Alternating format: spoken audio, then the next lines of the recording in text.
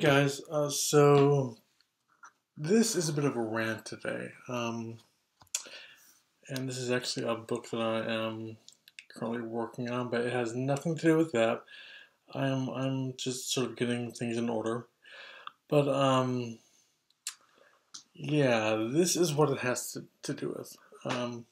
This has been Bear411 has been an extremely popular bear website that is mostly used for social networking.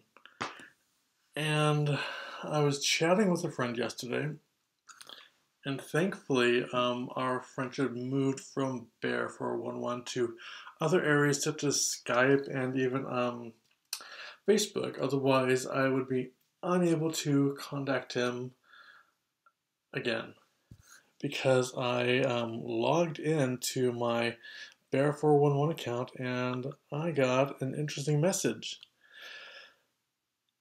Yeah, so they're not allowing the chat services to be used anymore unless you are a paying, subscribing member. Granted, Bear411 used to be limited anyway, but that's fine. You could still use it, even if you were an unsubscribed member. You can't do that anymore. It is completely locked down now. The owner, Greg, is completely clamped down on all the freebies.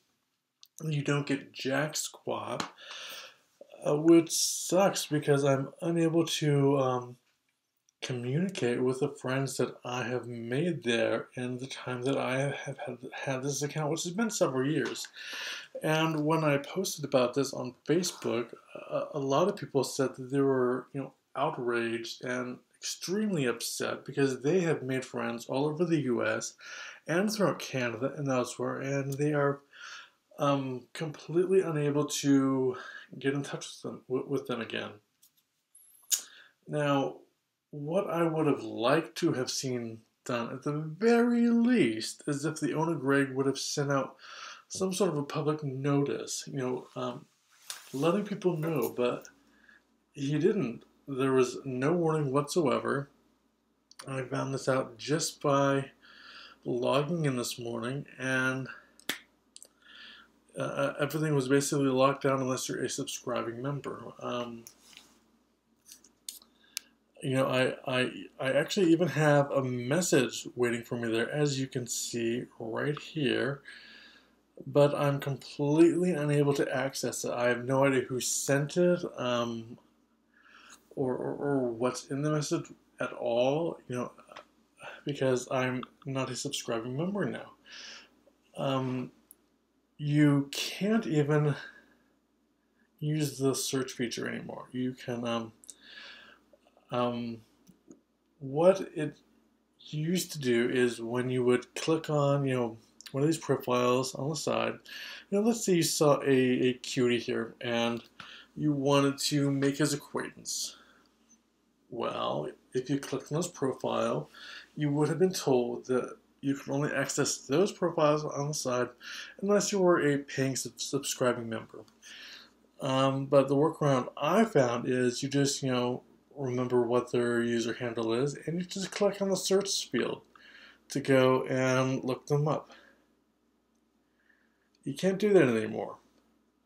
You have to be a subscribing member to do so. So Bear411 now is an utterly useless and unusable website, which, totally sucks because it's completely disenfranchising those of us who have been using it for years.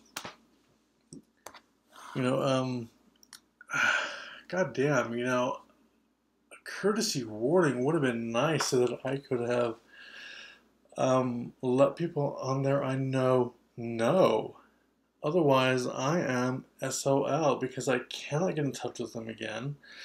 I don't know their Facebook profiles, I don't know their email addresses, nothing. And, that really sucks. It's really hurtful. It's unprofessional. It honestly seems a little greedy on behalf of Greg, the owner of the website, I would have handled things much differently if it were me. I would have at least made sure that this decision was well known to give people a chance to get in touch with their friends and say, hey, Bear411 is making this change, and if you want to get in touch with me again, here's how you can do it.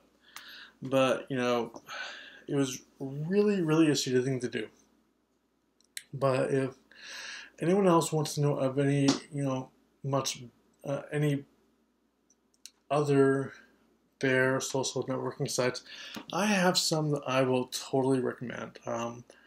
The first one is Bearforce, and I'm sorry, I have no control over what is on the homepage here, but it's somewhat limited, like Bear411 was, but it's much more usable. You just have to go through your old inbox messages and just keep it clean, in order to not clean in the sense of no nudity or bad language or anything, but just make sure that you only have a certain amount of messages there. Just delete things that don't need to be there anymore, and you'll be fine. There are also workaways with that site as well.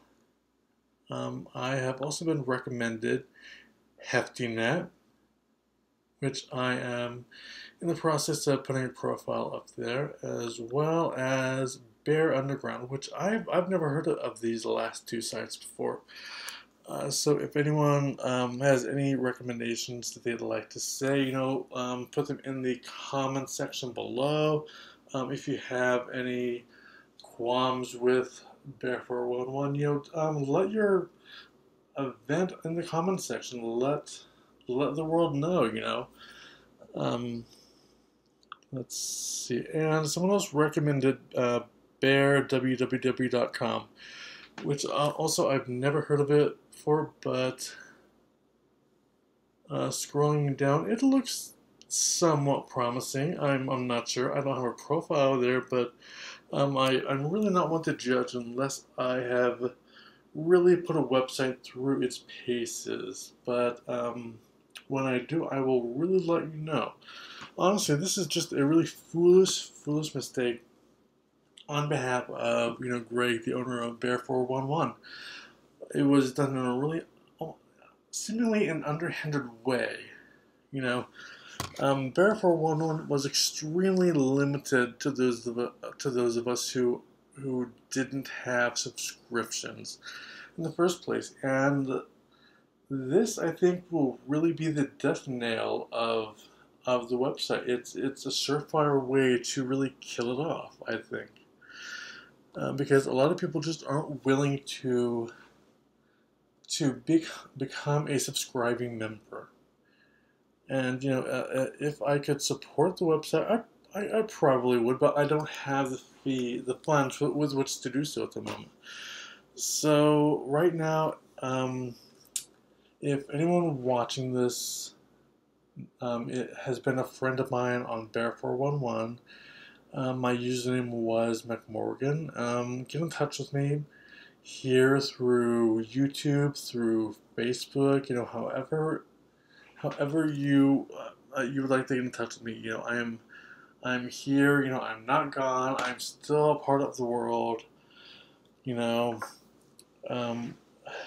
So yeah, I'm just really upset with this change. It doesn't sit right with me. It was extremely upsetting when I discovered it this morning. I was extremely frustrated, angry even. Well, no, not necessarily angry, just extremely frustrated by the way in which it was handled. So if well, yeah, that's basically it. That's sort of my rant today. I just feel as though I've been wronged at a very fundamental level, and that never sits right with me. I'll probably be venting about it on my various social media platforms for days to come, because that's just how we roll. I'm a Pisces. I'm led by my heart. And it's just infuriating.